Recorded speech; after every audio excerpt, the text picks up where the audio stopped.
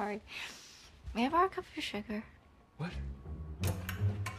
I never gave much thought until I put up a fresh pot of coffee. And I was on my way to the store, and I thought, Nick, you'd have sugar. Tell me your story. I leave, sugarless. Come back in, you put your penis on exhibition, and although my coffee's probably gone bad by now, I insist on following through. It's like something from a Norman Rockwell painting. What, my penis? No. No, the sugar. Neighbors borrowing sugar from one another. Lucky Number Slevin is a 2006 crime thriller film directed by Paul McGuigan, starring Josh Hartnett, Morgan Freeman, Ben Kingsley, Lucy Liu, Bruce Willis, and so many more. Let's take a quick look. Reason I'm in town because of a Kansas City shuffle. Involves a lot of people. People connected only by the slightest of events. Give me your wallet. Am I being mugged? That is how these affairs begin. The cat's in town. Good cat? Who's good cat? He shows people dying, he vanishes. What are you looking for? This is our guy, Nick Fisher. Who is he? The kid and I have unfinished business.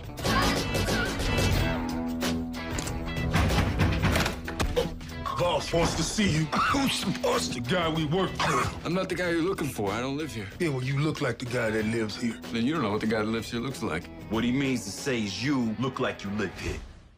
Yeah, that's what I mean to say. What happened to your nose? It's a very long story. I think it's time you told me that story. Well, there's this guy and they call him the boss. I'm sorry, who are you? I'm the boss. They picked up the wrong guy. Wrong guy for what? Whatever it is you wanted to see me about. Do you know what I want to see you about? No. Then how do you know I have the wrong guy? Then right across the street lives this other crime boss they call the rabbi. Why do they call him the rabbi? Because he's a rabbi. But I'm not Nick Fisher. And who the hell are you? I'm Slevin. That's not Nick Fisher. I know. He set you up. You should run. I can't. They'll kill you if you stay. They'll kill me if I leave. Time's up.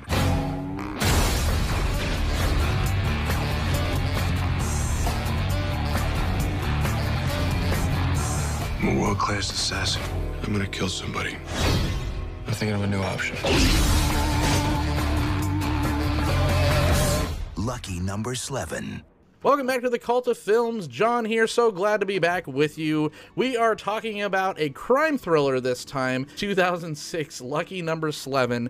I am not doing this alone. I have a very special guest tonight, and for anyone that is watching or has watched this channel since the beginning, almost since 2016, you will remember this face, as you should, because just without further ado, one of my best friends in the entire world since freshman year of high school, Mr. Dead Guy Ty, aka Tylor Pereza himself. Thank you so much for coming back on the show, sir. What's up, dude? Thanks for having me, man. I'm glad to be here. You and I used to do a little show for the Walking Dead community called Dead Guys Talking. Was a ton of fun. We got to do some trivia stuff, all that cool jazz, but since life got in the way and The Walking Dead started sucking, so we don't get together as much as I wish we could still, but we found a movie that you and I could talk about tonight, and I mean, what a doozy, because you know, I watch a lot of movies, and if memory serves, you actually showed me this film. Yeah, and it was a movie that we didn't even learn about until after it came out, you know, on DVD. That's how old it is. Yeah, I heard about it from a coworker, and I watched it, and I was just like, dude, John, you've got to watch this movie, and I don't think it let you down. No, I like this type of film. A lot of people kind of compared it, I think, unfairly to a lot of the early Tarantino films, which I don't think it is correct.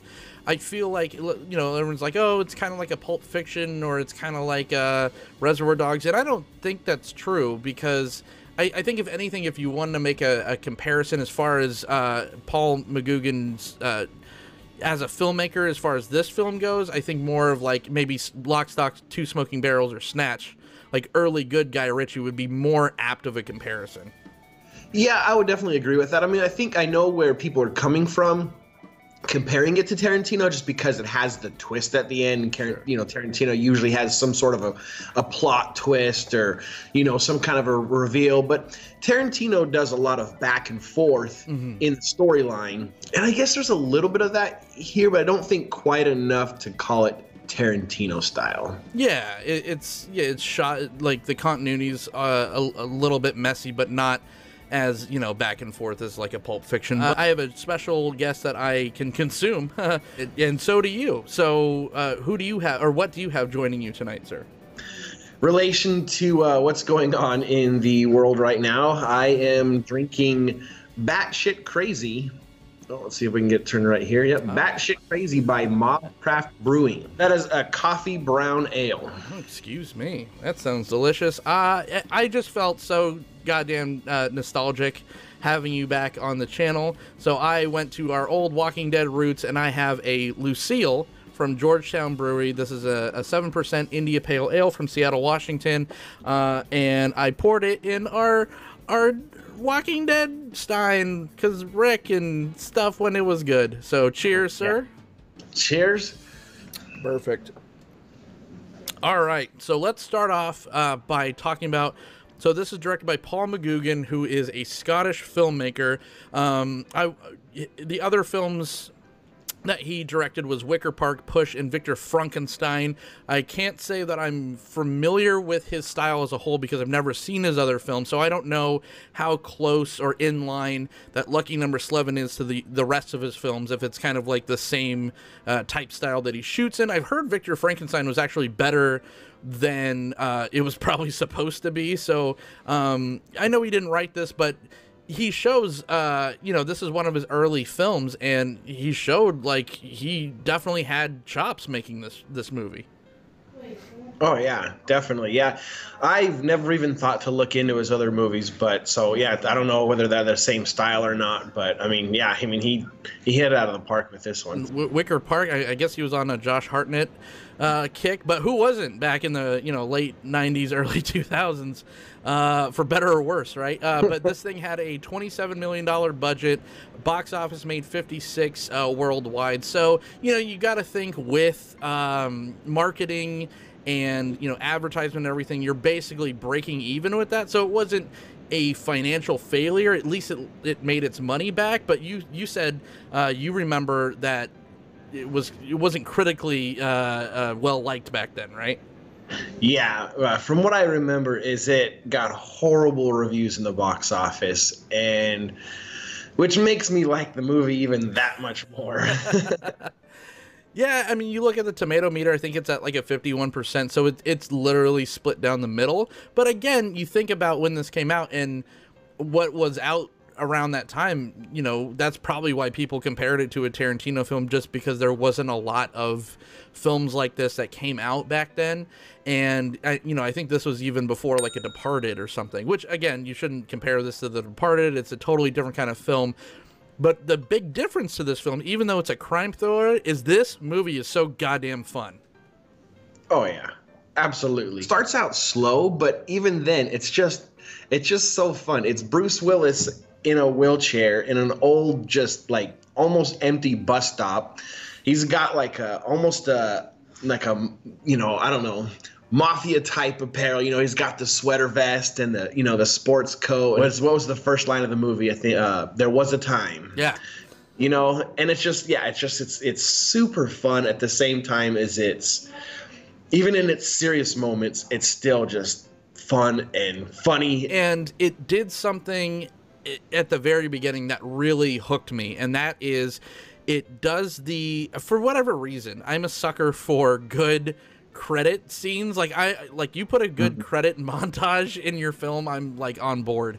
And this one has just that. Like I think the opening, you think of a good like opening sequence like to Seven, to the movie, you know, David Fincher's Seven, and it hooks you right away because it's like terrifying and it has all these things going on. This literally tells a story and sets up everything without a word of dialogue. You get introduced to well, you don't really get introduced to, you just, you know that there is a mysterious hitman that's going around knocking off people, and you don't know who these people are, you don't know who this hitman is, you don't know the reasons behind it, but you sure do want to know. Yeah, and I don't know if you noticed at all, but also the opening credits are it's like a ledger too. Yeah. You get everybody's name, and then there's like, amounts written at the same time. So it's kind of a hidden thing that you may not notice the first time that you watch the movie. Yeah, it's like a ledger, like a bookie's ledger, and more on that later. See, he knew what he was doing. Mr. McGuigan. It just sounds like I don't know. I don't want to be mean. It's the guy's last name, but it's like, Mr. McGuigan, you did good. But yeah, I mean, just talking about the cast, like this was the who's who of the early 2000s, or even late 1990s. You had Josh Hartnett, who was just in everything back then. Morgan Freeman, Ben Kingsley, who are like Academy Award winning actors, and then you also had Lucy Liu, who was in a ton of stuff, and Bruce Willis, who I haven't always been a huge fan of, but in the right role, Bruce Willis could do good work, and he puts in great work in this film. Oh yeah, man, Bruce Willis is awesome though. Come on, I mean, Die Hard. I mean, it's the guy's a legend. Especially 90s. Paul McGuigan just like gave these crazy characters, almost like Snatch, like we said, comparing this to a Snatch or whatever. Like Morgan Freeman and Ben Kingsley just get to play these like cool character roles. Like Ben Kingsley he's eating up every scene he's in, because he doesn't have to be Gandhi in this. He just gets to be this crazy, half mobster, half rabbi. Oh yeah, I mean, and some of his lines are just awesome. But when he talks about luck, you are unlucky, so that I may know that I am not. Unfortunately, the lucky never realize they are lucky until it's too late. Take yourself, for instance. Yesterday you were better off than you are today, but it took today for you to realize it. But today has arrived, and it's too late, you see? But he's doing this crazy accent, and then, and Morgan Freeman even, because I think around that time, Morgan Freeman's, he's always the kind grandfather role. He's always trying to be a nice guy, to show the right way. And then, but like, he's just a complete dickhead in this film, and it's fun to see kind of like the evil side of Morgan Freeman too. He's played like God on a couple movies, I mean, definitely a much different role for him. But I mean, dude, he freaking nailed it, man. Yeah, and I mean, in all fairness to Josh Hartnett, he was just Josh Hartnett being Josh Hartnett, but that's what he did, and I think that worked in this role. You see an evolution of his character, sure, in almost a split second, because you see who he was, who he was supposed to be, and then at the end you see this twist, and he just kind of puts on a whole different mask and becomes a completely different person. I kind of sold him short, where he's just kind of playing the kind of 90s hot guy, and then he kind of evolves into this more menacing character with reason, menacing with a heart, I guess, but and I just want to say, from here on out, spoilers, this movie came out in 2006. This isn't like, The Lighthouse or Parasite, something that you might not have been able to see, especially with, everyone getting corona'd out there. No one is able to make it to the theaters. This came out in 2006. If you haven't gotten the Divid, like Tyler and I did, we put in the work to get it, so we expect the audience to too. So spoilers throughout. We're really gonna, want to talk about this film. So deadly serious. Let's talk about some of another character that put in good work. Another person that was like red hot back in this era, and that's Lucy Liu. And honestly, I was never really a huge Lucy Liu fan, but in this movie, she was awesome. She was cute. She was funny. She was spunky. She was everything this role called for. I think that you nailed it there, because, usually Lucy Liu, especially around that time, was either like a badass, assassin girl or something. Charlie's Angel. Yeah, but they allowed her to be kind of just like laid back and kind of girlfriendy. If that's a verb or adjective, it's kind of a weird way to describe her. It is now. Yes. So yeah, it was a different role for her, especially at the time, and it allowed for their chemistry to really shine. I mean, not a lot of people could have, when Josh Hartnett's just smoldering all the time, she was good at finding the chemistry between those two. Like I don't know. I think that I really sold them caring about each other in this film. Yeah, absolutely. In both ways, like you said, yeah, they sold it. Everybody that I've talked to that watched the movie, I mean, obviously not the critics, but everyone that I personally know that have watched the movie, they completely agree. Yeah, and just in a nutshell, just kind of like a Cliff Notes, what is this film about, Tyler? I mean, I would say it's, I don't know, I want to call it an organized crime movie, but it's got the comedic value to it that it has. I mean, it's got a love story to it. So, I mean, I guess it would just say it's an organized crime flick with a plot twist at the end that really just makes the whole movie worth it. Yeah, sure. It's genre bending, which I think is one of its strengths. It's a crime film, but it's also a comedy, definitely a dark comedy, because when they don't shy away from the brutality in this, but it never takes itself seriously, even when it gets like super brutal. Yeah, definitely. Even when, somebody's taking a bullet to the head.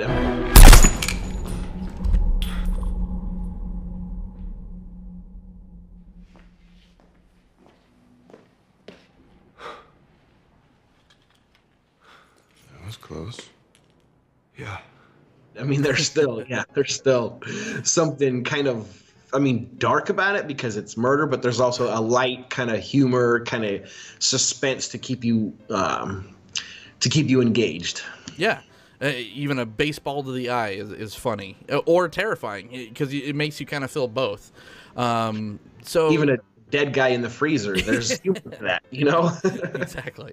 It's a little bit, non-linear storytelling where we do some flash forwards, or not so much flash forwards, but we do some flashbacks and then back to, present day, where it kind of explains that, but it's all shrouded in mystery, because the whole kind of, deal about it is that Josh Hartnett's character, named Slevin, with a last name that I can't pronounce, it's kind of like a case of mistaken identity, where it's just like he seemingly is just this random dude that's just visiting his friend, and then just gets wrapped up in all this, in between this mob war, in between Ben Kingsley, who plays the rabbi, and Morgan Freeman, who plays the boss. You really do. You fall for the whole thing, Josh Hartnett, he sells everything. He doesn't only sell his chemistry with Lucy Liu, but he sells the whole, the clerks. I'm not even supposed to be here today. Right. Type, mentality going. And he sells it. He sells it perfectly. He's just constantly getting punched in the face, Yeah. Another thing that I really appreciate and think that this film in particularly delineates from other genre films in this genre is that it takes time to have these like Paul Thomas Anderson-esque like long dialogue scenes, where it's just like a lot of the times especially in this era, you watch like Michael Mann films, and it's just like the pacing of it's just like, oh, we got to get to, MacGuffin to MacGuffin and all these things, the action has to keep going because it's like a popcorn film. But this film like slows the fuck down sometimes and allows people just to talk in rooms. Right. Or in a surveillance van, or, whatever it may be. And one thing is also so just great is it's got so many just great lines, Yeah. Everywhere from "What happened to your nose?" I was using it to break some guy's fist, to, the beginning line. I still, the whole, there was a time. And there's a point, I think it's when the actual real Nick, Mr. Goodcat, tells him, the story, and, Jesus, shit, fuck. Yeah. Jesus, shit, fuck. Yes, that's right. One thing I gave credit to in the beginning was that credit scene, but then it goes into this that scene in particular, like you were just alluding to, where Mr. Goodcat, who's played by Bruce Willis, is talking to this seemingly random person in the bus station who turns out to be Nick, and he's telling him, you know, this kind of a little bit of the backstory, or you don't even know at this point it's backstory, but just a story, and that's why he's like, oh my god. And then you know, during that you get a lot of voiceover, which you know, at first when I was watching the credit scene where they're giving you all this information, I'm like, wow, this is cool, because they're really trusting the audience. They're not holding your hand through voiceover or you know, reading a letter or something like that. But then we're kind of subjected to, you know, probably like 10 minutes of voiceover. So that was, at least to me, a little bit disappointing. It wasn't as much of a problem for you though, right? Yeah, I didn't have a huge problem with it. I do agree it was a little unnecessary, but I don't think it was enough to take away from it. At least for me, it wasn't. Yeah, and to be fair, it was done in a, you know, he's literally telling a story, so you know that kind of gives it a little bit of a pass. You know, it's like you know, we said it's Princess Bride, but imagine if, you know, Peter Falk snapped Fred Savage's neck doing what is it, a Louisiana shuffle? No, Kansas City shuffle. Kansas City I'm like, Kentucky I don't know. Kentucky Fried Chicken shuffle. I don't know. Yeah, he's just like, I don't like kissing, Grandpa. Shut up, go look left. Oh. Snaps his neck.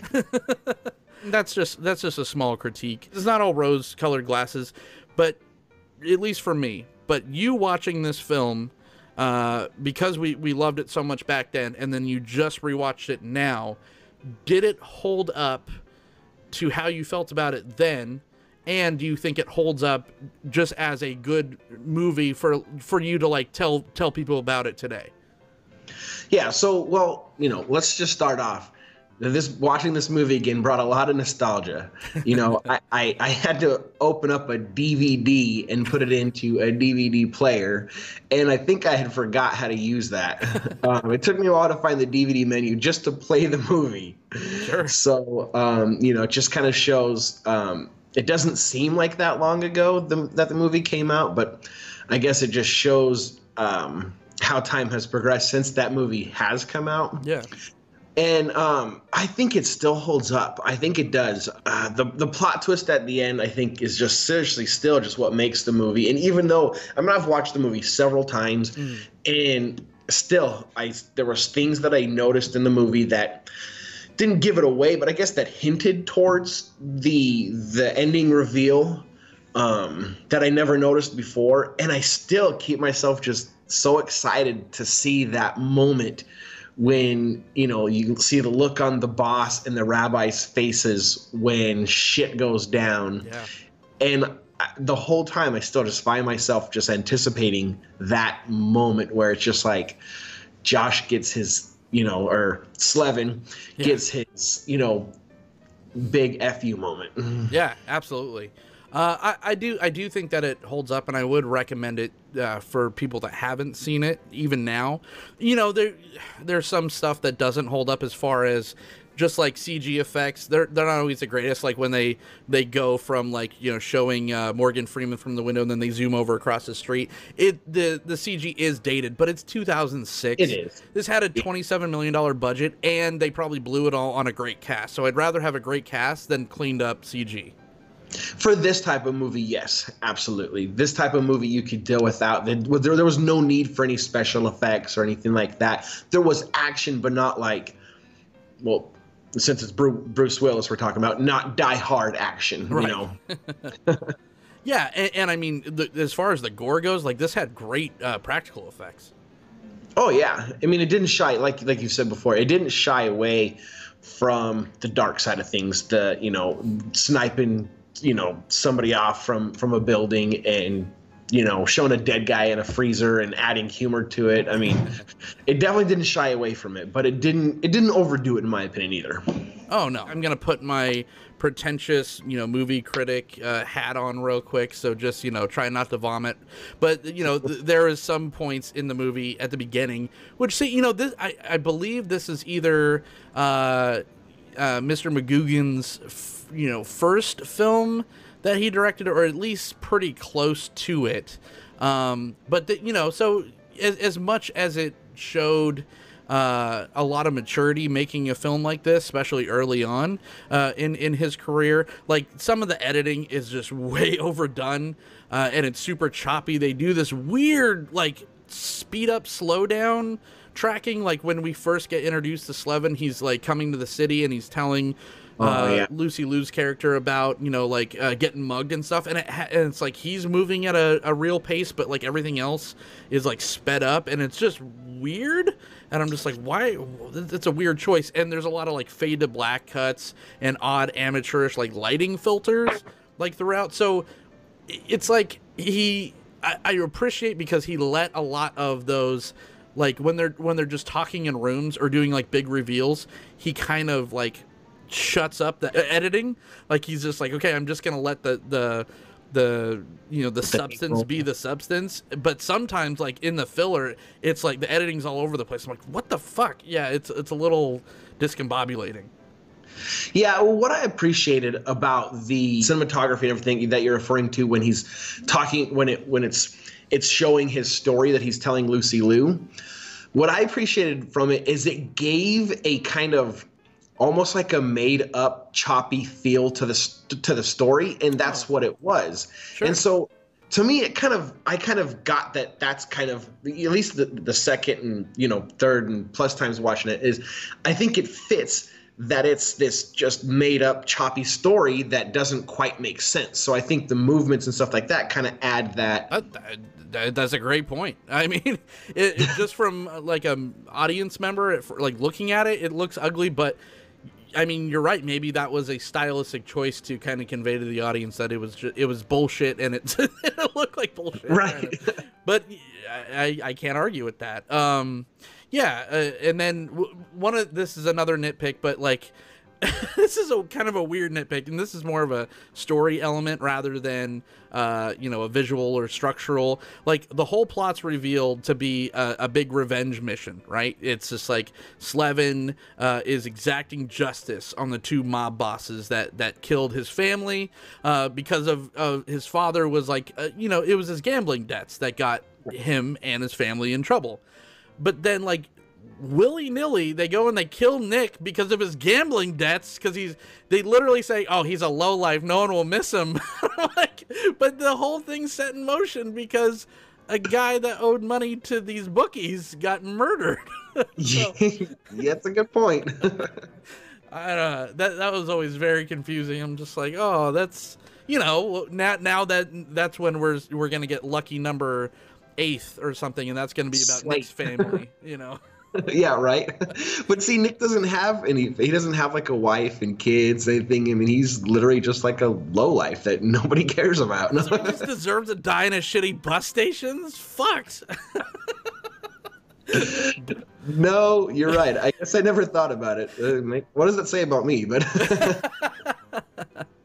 yeah. As far as the shot, you know, going back a little bit to the visuals though, like the shot composition, like the literal opening shot of the bus station, you get these like super like dialed up, like ultra realistic, like super blue chairs, and it just looks really good. Like everything is like everything pops in this. Like the contrast is shot so well, even in like Nick's apartment where Lucy Liu and Slevin are having these back and forths. Like the wallpaper's real weird, and like the environments that they're in are just as much characters as the characters themselves. I definitely agree, and I guess that's kind of going back to the storyline, the made-up storyline. I think that all fits it too, and it all kind of fits in line with that part of the storyline, whether it be the made-up storyline or, you know, the rest of the movie. I mean, you know, the bus stop. I mean, and it shows Nick, and he's got, you know, he's all unshaven, you know, the neck beard going on, and the bus stop just fits his demeanor. I challenge you, audience, to go check out Lucky Number Slevin. Go in with I don't know what kind of expectations to take, because like if you haven't seen this movie, and not a lot of people did, it's definitely worth watching. I say, if you're a fan of early Guy Ritchie films, if you liked Lock, Stock, Two Smoking Barrels and Snatch, but with just like you know, huge actors in it. Like I said, it's just like, it's getting to see, it's the equivalent to seeing like Christopher Walken from Click. Like they just let him loose because he's just like, I'm in an Adam Sandler movie, and I'm, you know, they just let him be like crazy Christopher Walken, and it elevated that movie from just being another shitty, you know, Sandler movie. I think that, you know, the overall structure and the plot to this is better than that. So they could have gotten away with other actors, and it still would have been enjoyable. But the fact that they have these people that you know and that you've, you know, loved and grown up with in these kind of roles just makes it so much fun to watch. Absolutely. And you know, if you do go and you do watch it, just remember it got horrible reviews. I may be amping this movie up too much, because sometimes when you go into a movie with such high expectations, it just doesn't quite equal what you thought it was going to be. So, you know, just remember, it's an old, you know, what do we say, $27 million budget. Yeah. 2006. There wasn't any crazy effects or crazy action scenes. There wasn't any over the top comedy. It was just a good, solid movie throughout. Yeah, you will not be bored whether they're, you know, shooting someone in the face or just having like a long, drawn out, you know, back and forth two people conversation. It's all good. Thing, you know, I want to give credit to before we sign off, because there's the basically the big reveal, and this is like another huge spoiler, so this is like extra spoiler alert. But like. When he's exacting justice on the rabbi and the boss, that cutting is masterful. And I mean, that scene is cut together like better than a lot of other people with, you know, other directors with more chops, where they're not only, you know, cutting to him murdering these two, but they're cutting it in with them murdering his father from the past. And the way that they do it and how clean it is, it's one of my favorite cinematic moments. Absolutely. Which is, you know, another reason why every time I watch it, I anticipate that moment, because it's just like, it's so fantastic, that ending, because, you know, not only do you get to see their faces and, you know, the shock and the surprise, but you also, you know, all the way from Slevin walking down the stairs at the boss's condo, those, you know, the spiral stairs, and then, you know, it cutting back and forth to, you know, to his family's death, to this, you just get this like sense of, I don't know, you feel his revenge, I guess. Yeah, absolutely. Well, that's our take on Lucky Number Slevin. Have you all seen it? Will you go see it? Let us know in the comments. Hit the thumbs up button downstairs. Subscribe to the channel for more, you know, Cult of Films movie reviews and everything else crazy stuff that we do here. I want to give a very, very special thanks to my best friend in the world, Mr. Dead Guy Tylor Pereza, for coming back on your much you know, anticipated return to the channel, and I'm so glad we got to talk about one of our mutual favorite movies tonight. Hell yeah, man, absolutely. Thanks for having me, and it couldn't be for you know, a better movie. Always a good time to you know, hang out and talk and have a good beer. Want to talk movies with me, you could do so on Twitter at OrzovDunn. Until next time, I don't have a sign off, so